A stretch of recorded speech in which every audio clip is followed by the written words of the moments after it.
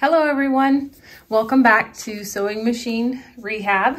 We are carrying on with our restoration of a Singer 301A. We're still in the process of removing all the parts before we clean them, and then of course we'll put them all back on. But today what I'd like to do is talk to you about how to remove the feed stitch regulator. And if you like what you're watching, please subscribe and like this video. That helps me out, and it will let you know when we have a new video out so you can follow along.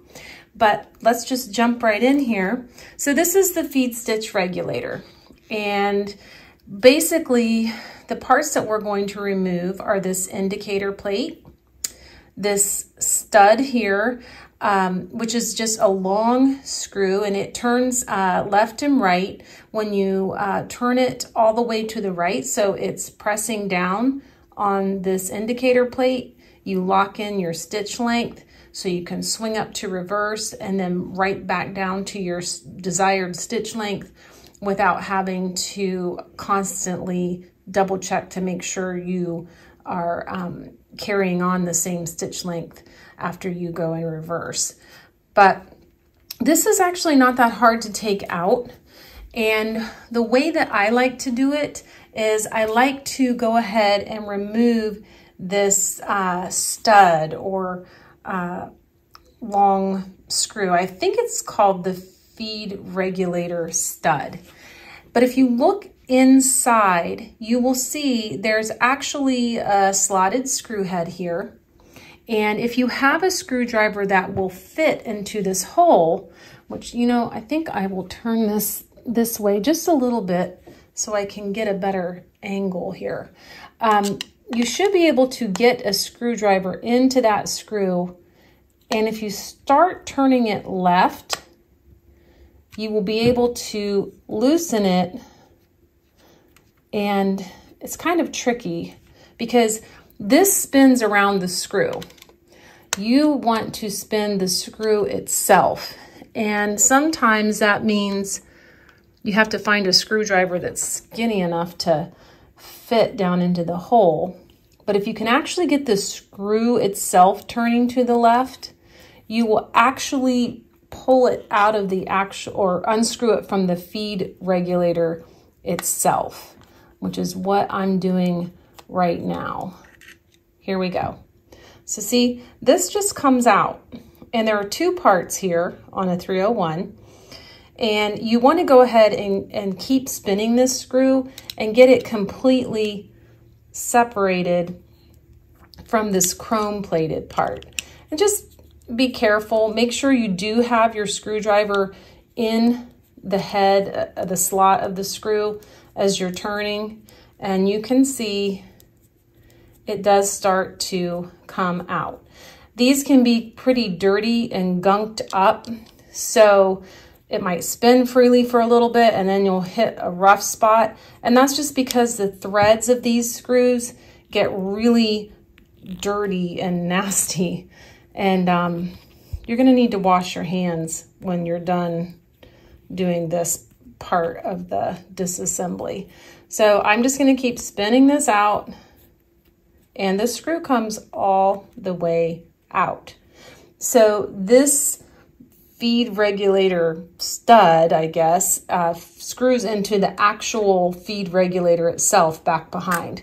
I like to take this out before I start messing around with the stitch indicator plate here, because I can't get this plate off until this is out of the way anyway. And if I loosen these screws and the plate's just kind of dangling around, then I'm always worried I'm gonna nick the finish and the paint on this. So I take it off first. So we set that aside, and now you have two screws that hold the stitch indicator plate on. They are left to loosen. And just be careful because you are working around, you know, a beautifully painted indicator plate, and you don't want your screwdriver, look at that, yuck. You don't want your screwdriver to slip out and gouge the paint. So be patient. And these screws are some of the more delicate screws. It doesn't take much to damage them. And I can see on the head of this screw that there is a little bit of damage.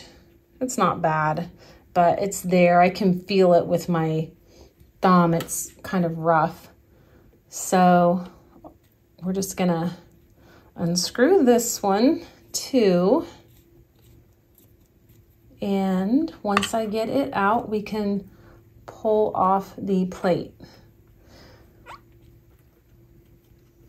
I like doing it with my fingers if I can so I don't mess it up. So this plate just comes off now. And I think it's made of brass, but I'm not sure. And when I clean the black ones, I'm careful because this finish can be damaged with some of the chemicals that you might use to clean it.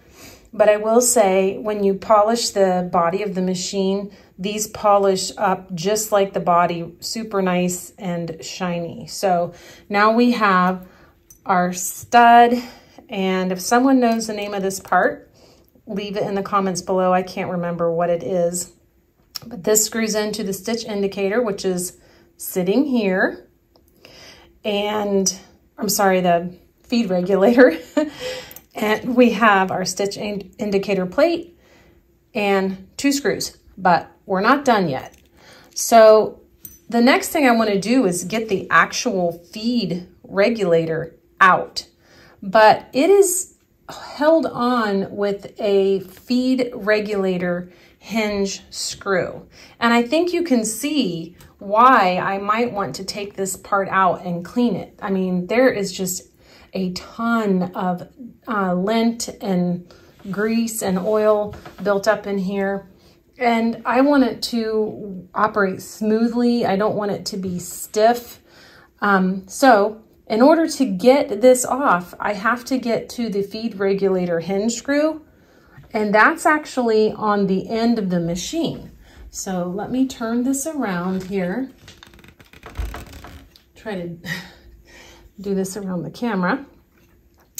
Okay, can you see? I think you can see. So this is the screw I'm talking about. This is a massive screw, and it's called a hinge screw because the feed regulator moves around on it. So you need a hefty screwdriver to get this one out. And I'm gonna angle a little bit so I don't block your view. But if you get a nice size screwdriver in here, you should be able to turn it. And I'm gonna turn it away for just a moment so I can get to it here. It's left to loosen. And this one's in there pretty tight, but there she goes. Okay, I got it turning, so let me turn it back now so you can see. Okay, pardon my hands as I reach around the camera. So this is not, here we go. There's actually several parts that are gonna come out when I get this out. And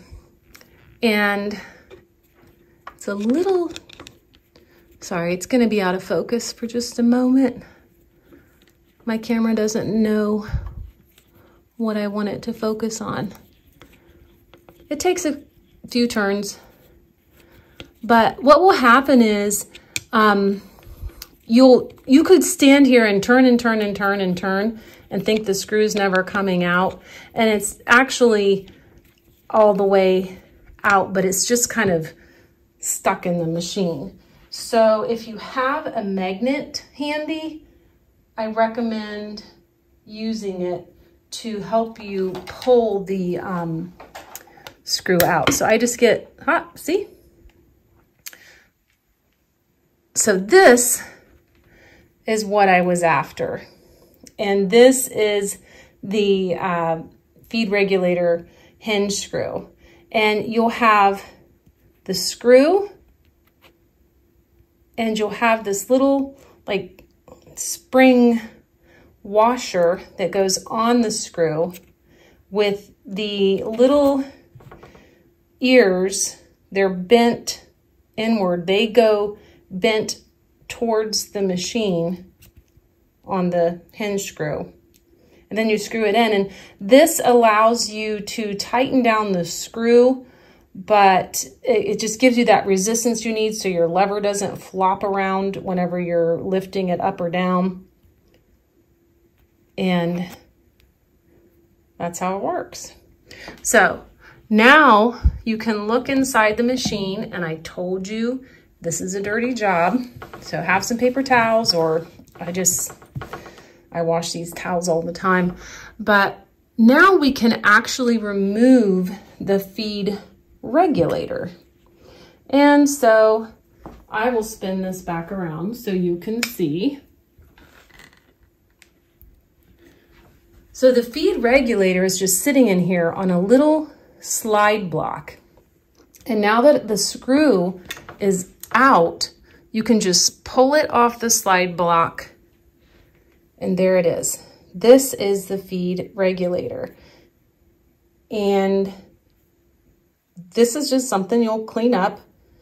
I will say dry this part, and I'll explain that when we clean it. You want to dry it pretty fast and get a coat of oil on it, because this can get rust on the outside of it. But we have that, and we have one more part. And I remove this part because it can fall off pretty easy, and it's sort of a pain to get back on, but the last thing you want is for it to fall off while you're cleaning the machine, because you could lose it. So in here is this little slide block, and it's on a little post, and it's what the feed regulator rotates on when you're setting your stitch length. You should be able to reach your hands in and just kind of pull it off. If it's stuck and you're confident that it's not coming off, you can leave it and clean around it. But I typically try to go ahead and get it off if I can. I don't want to scratch it, so I'm being careful. But sometimes it's just a matter of getting the screwdriver kind of behind it and pushing it over, and it's going to slide this way. So let me try one more time here. This one's up. I got it. And my fingers are small enough that I can do this, but this is a little slide block. And so the very first machine I ever took apart, I didn't take this off, and I found it laying on the towel later, and I kind of panicked because I didn't understand where it went. But you'll notice that it's it does have like a right side and a wrong side, if you will. Do you see how there's this little lip on the top of this circle? And then this side's more flat. So when I put it back on this little post in here, I'm going to put that bumped out side facing out towards the hand wheel. But when we do that, I'll remind you. So look how dirty it is. This should polish up nice and shiny silver. So there you have it. You have the slide block. You have the feed regulator. You have the hinge screw. Oh, whoop, here's a hinge screw. And the washer. And you have the stud. That's what I call it. I don't know what you call this. And your stitch indicator plate and the 2 screws that hold it on. So that's it. That's how you take that part out. And obviously you want to clean it up. So that's how you do it. Next, I think that we will go ahead and take off the light cover and look at the wiring and see how we're going to get the motor out of the machine. We're almost done taking parts off. So please keep following along. Let me know if you have questions. If you run into any bumps along the way, let me know and maybe I can help. I appreciate you watching and I hope you have a great day. Bye.